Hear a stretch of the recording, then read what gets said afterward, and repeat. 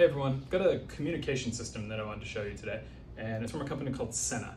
And Sena's done communications in motorcycle world and our world for a long time, but this piece is called a Meshport Blue, and basically it's an adapter. So what you would do is get a set of open ear headphones like this. You can buy these anywhere, and these guys will mate up to each other via Bluetooth. So it's a wireless connection here. And these open ear headphones, if you're not familiar, are bone conduction. So you don't have to have a plug inside your ear, so I can still talk to the person next to me and hear what they're saying, but I'll also hear what's going on here. So you would pair these together by Bluetooth, and then you would set up as many of these pairs as you need for your team, and then it creates what's called a mesh network. So a mesh network is different from other Bluetooth networks where you had to have everything connected in series.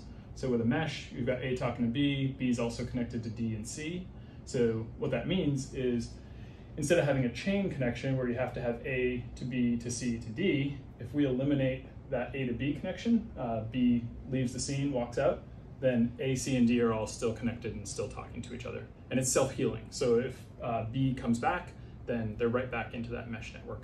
So it's an open intercom, so you can hear everything that's going on. So you probably wouldn't issue one to every single member of the team, but for the rope rescue over the edge kind of thing, instead of having to shout and relay orders back and forth, you can just have everybody talk in a normal voice, easily communicate with each other, know what's going on. So I think it's a really interesting little piece. I think it'll find a home in the rescue world.